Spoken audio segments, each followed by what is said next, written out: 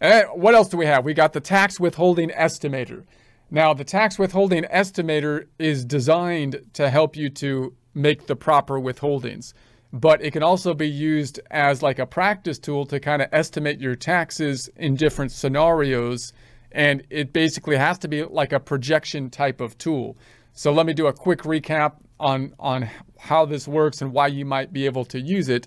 Note that we file the taxes at by April 15th following the year that we're working on. So if we're looking at 2023 tax year, we're going to file it in 2024.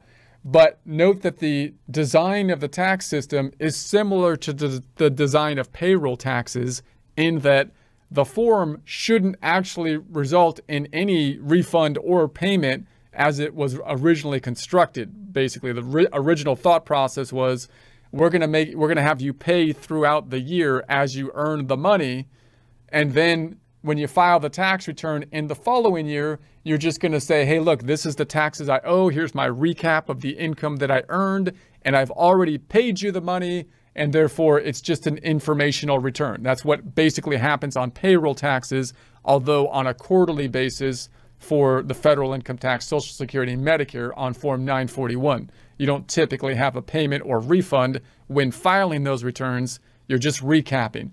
However, the tax code became so complex that that's impossible to do. So you can't really guess exactly what the amount of tax that you're going to owe is, because there's too many variable components in calculating the income tax.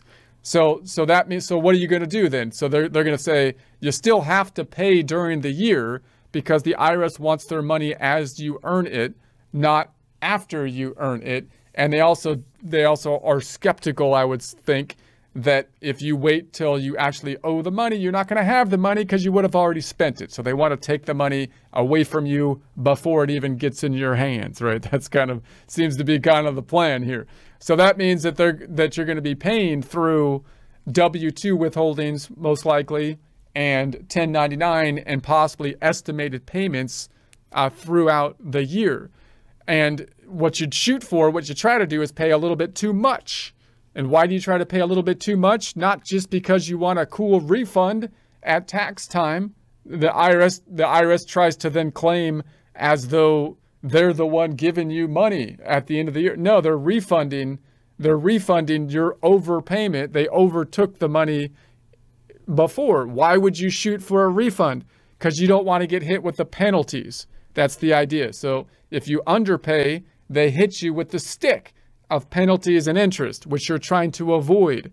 So you try to overpay a little bit. And all the tables that we use for the W-2 withholdings for payroll taxes, when you calculate your W-4 and so on, are designed to be a little bit over so that you will get a refund, not just to make you happy, although that might be part of it from the government's perspective, because they look like the good guy giving you money back, and the employer looks like the bad guy because they're the one forced to be the tax collector. But the real idea is that you're trying to avoid the stick of penalties and interest if you underpay.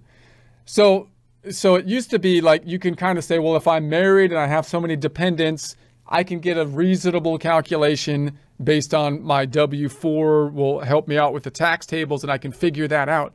But now it's got a way more complex, in part because the family structures are kind of different, and the credits and whatnot, earned income tax credit, child tax credits, are dependent on marital status and number of children and that kind of stuff, which really, complicates things. So at one point in time, if you had a family unit, most families had like a one-income family, and it was pretty like a married couple, one-income family, or someone is single. That's pretty straightforward, and they have one job, right? But these days, people often have multiple jobs, right? You're probably working, you might have worked 3 different jobs throughout the year, and then also had gig work or something like that, and have a spouse also doing a similar type of thing. And then you could have, the number of dependents fluctuates a lot more as well. Therefore, it's a lot more hard. It's a lot more difficult to figure out exactly what your withholdings will be. So what you really need to calculate the withholdings is a projection software. You basically need tax software in order to make a projection out into the future to try to figure out what your withholdings should be. And that's basically what they did on the IRS website. So now you can figure out your withholdings. You might want to look at it at the end of the year, put in all the information in there, which is basically making a projection, which will then help you to determine what your withholdings should be, which you can adjust at the end of the year or whenever you need to get the proper withholdings out of your W-2s or the proper payments that you need to make to avoid getting hit with the penalties and interest. Now, because it's becomes, basically a software tool, though, you might also use it in the course or something like this, or to do projections into the future, to run different scenarios. You can use it similar to using LaCert, in other words. You can put in the certain assumptions into the tax software and allow it to give you a projection into the future, possibly. So it's a pretty interesting tool. It's a lot better than it used to be. So you might want to check that one out.